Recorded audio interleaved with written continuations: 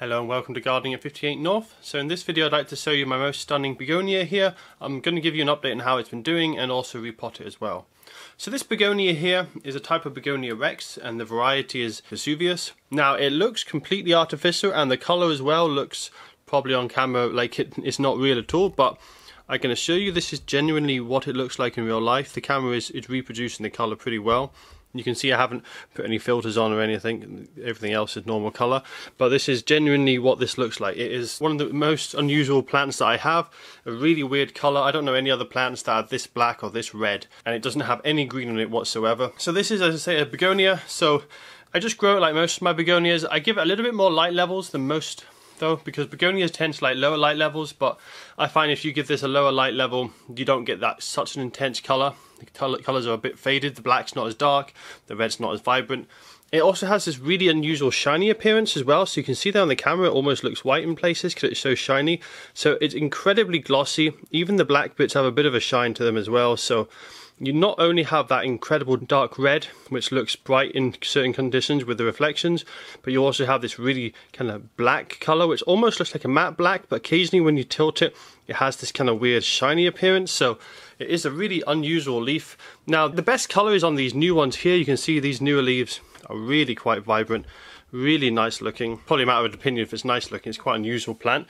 You look at some of these older leaves, you can see the red goes a bit more of a pink colour, and the black doesn't look quite as vibrant, but it still looks particularly spectacular. So as I say, this is Begonia Vesuvius, a really unusual plant, and the more light you give it, the more blacks that are going to appear on this, and the more vibrant and dark the red's going to look. So a very unusual plant of mine.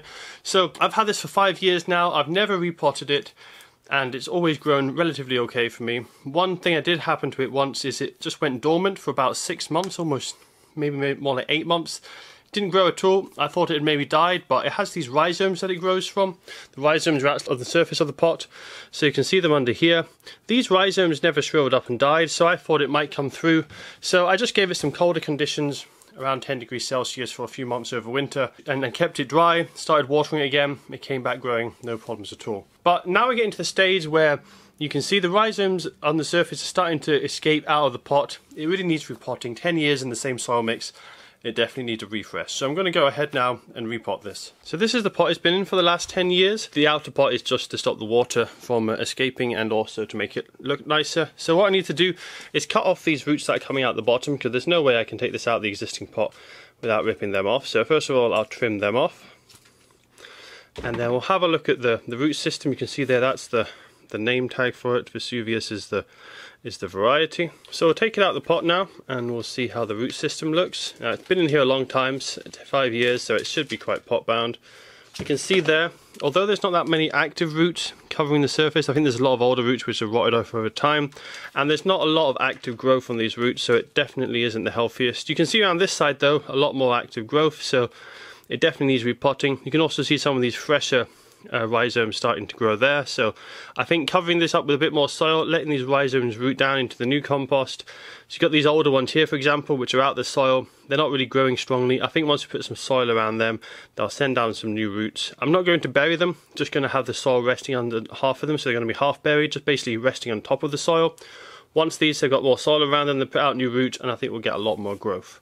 So I'll show you which pot I'm using for this. I'm going to be using a 2-litre pot. It's currently in probably less than a litre pot, so it's going to be more than double the size that it'll be growing in. And when it comes to soil mix, begonias like quite rich compost, and they like it to hold plenty of moisture, so I'm just going to use this mix here. This is a mix I've made myself. It's just very rich multi-purpose compost, so it's going to hold lots of moisture, give it the water it needs, but I've also added in a reasonable amount, probably about 1/5 of perlite, just to make sure it's free draining and loose, because if it's not free draining enough, there is a risk that the roots could rot off. Although they do like a lot of water and they don't like to fully dry out, they do need to have enough drainage that the roots don't rot. So I'm just going to put a bit of compost in the bottom now. Just get it to the level that we need. And then I'll just double check the height. I think that's around about right. And then I'm just going to place the plant inside.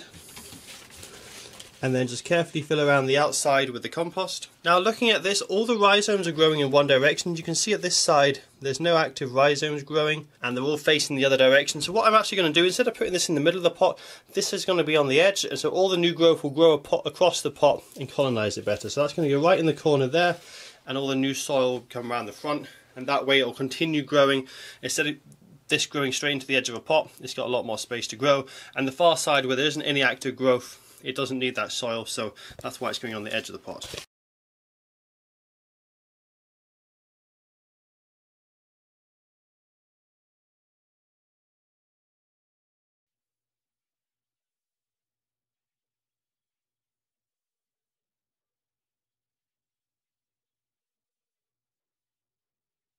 So I'll now go ahead and gently firm down the compost, make sure there's no large air spaces. I don't want to push it down too hard though, because we don't want to push out all the tiny air spaces, just any large pockets that might not be compacted down, so they can still grow its roots easily and have enough drainage and airflow for the roots.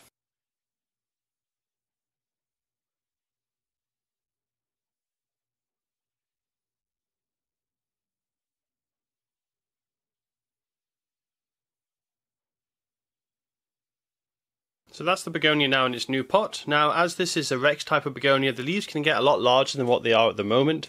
These leaves are quite small considering it's a Rex begonia. That's probably because it's been in quite a small pot. So I'm expecting quite a lot bigger leaves. I might do a future update just to let you know how big the leaves get. I'm expecting it to grow much better now it's in a larger pot.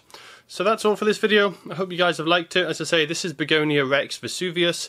Really unusual colours on the leaves. The most unusual begonia I think that there is. I don't know if it's my favourite begonia, because I do find it is a little artificial in appearance, and it's really a begonia that you either love or you hate. For me personally, I'm kind of in between. I'm not such a big fan of such extreme unusual colours in leaves, but it's more of a curiosity, and that's why I'm growing it, just because it's such an unusual plant and I don't have anything else that comes anywhere near this kind of colour palette. So that's all for this video. I'll see you guys in the next one.